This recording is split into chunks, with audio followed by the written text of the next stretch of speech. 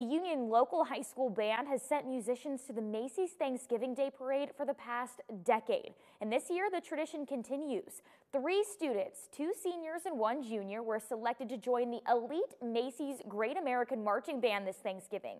DK Wright spent some time with them today, and she's back now and live in the 7 studio with how they're preparing. DK.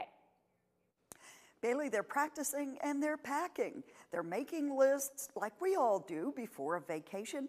They're getting familiar with the rules. For instance, they aren't allowed to ride in the subway while they're in New York. They'll fly out Saturday from Columbus, and they'll stay in New York through the next Friday, the day after Thanksgiving. Really exciting. And it's nice to be able to perform with other musicians from across the country. It's really a once-in-a-lifetime opportunity. And it's a way for me to try and inspire musicians in the community and in our own band program to really push themselves. It took me a while to find the right solo for me to use for my audition.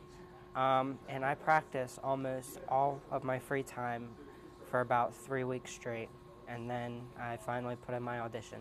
It's kind of a once-in-a-lifetime opportunity times 3 for me this time around, and I'm just so blessed to have it happen again. And we are playing for our parade tune, Sweet Caroline, which obviously is an instant crowd pleaser, and then for our Herald Square performance, which is the one that you see on TV, we're honoring Jimmy Buffett and playing Cheeseburger in Paradise. The band director told me it costs $2,000 per student to make the trip. He said they pass a container at each home football game all season long to raise the money. The Macy's Great American Marching Band has 185 musicians from all over the United States, plus 40 flags and dancers.